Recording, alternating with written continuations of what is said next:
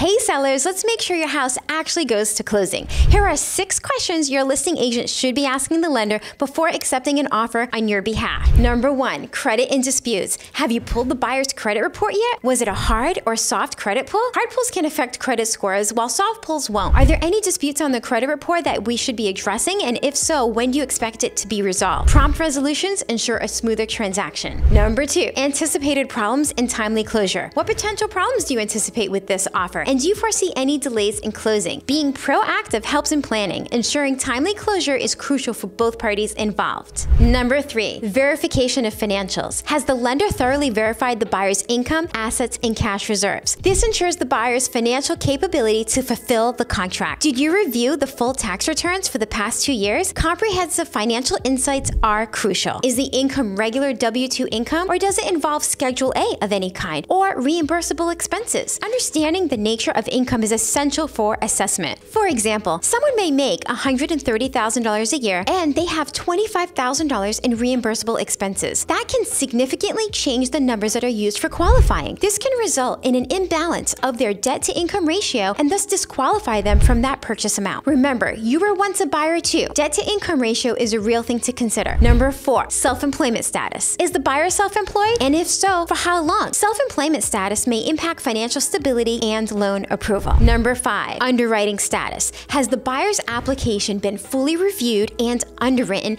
and are they just waiting to plug in the perfect property? Have all the documents been received? Understanding the underwriting status ensures clarity on the buyer's readiness to proceed and the bank's eagerness to fund. Number 6, cash. Do they have enough cash for the down payment, closing costs, and any difference in appraisal if it comes in lower than the sales price? Verify cash reserves for a smooth transaction. Are you or anyone else you know looking to sell in the next few months? Call me today, Donna Chong with the Fox Home Team.